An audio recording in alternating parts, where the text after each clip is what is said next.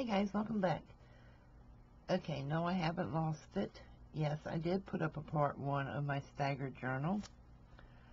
I'm restarting it. So, I said turn on the camera and let you watch. I'm going to try to keep each part to 1 hour. Some may be less, it all depends. But, I've already folded some papers and I've got them stuck in here together for a couple of signatures.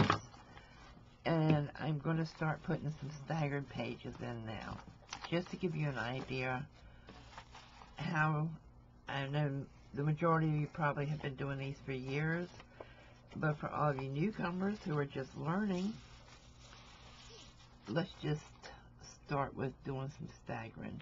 And these are just some cheap envelopes that I got at Ollie's for 88 cents a pack.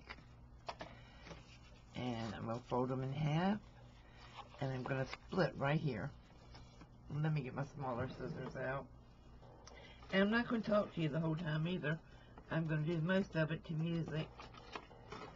But I just wanted to give a little general introduction here of how I'm doing the staggered page journals, which happen to be huge sellers in my area.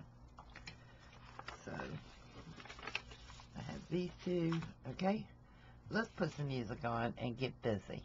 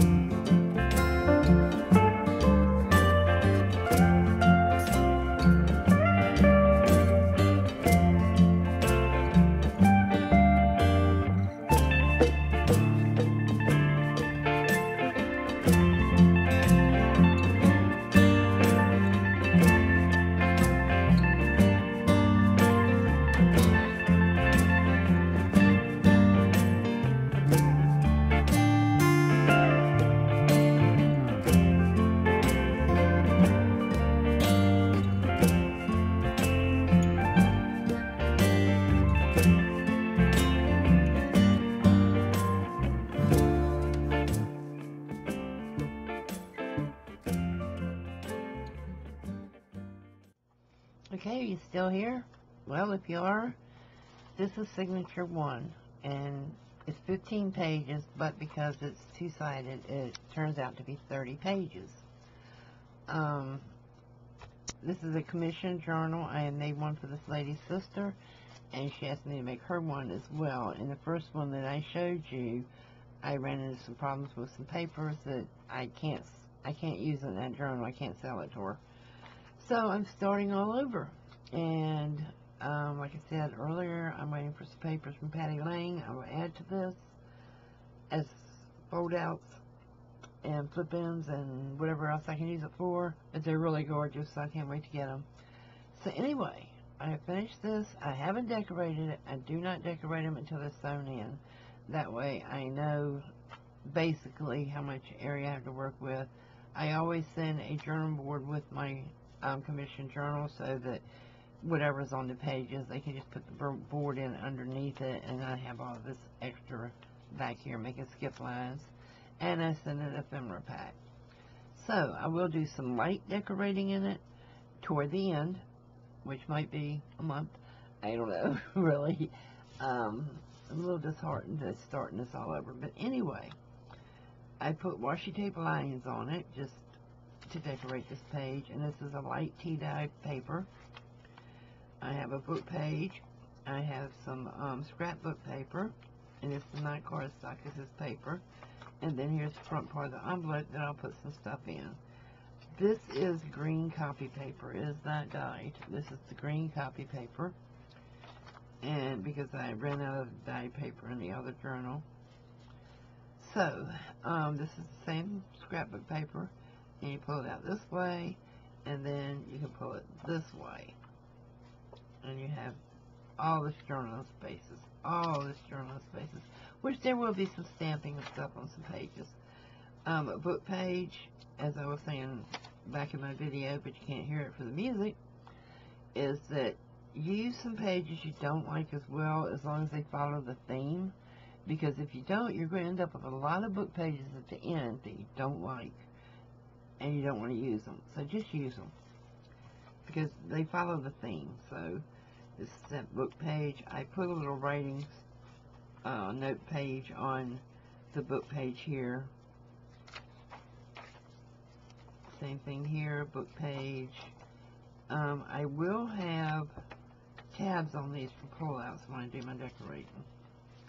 And I did redo this, and it will lay flat. The lines will vanish eventually as, you know, put more weight in it.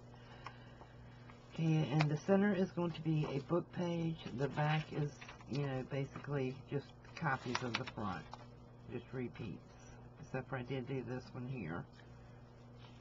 And I think that's the only difference, is I put that pullout in here.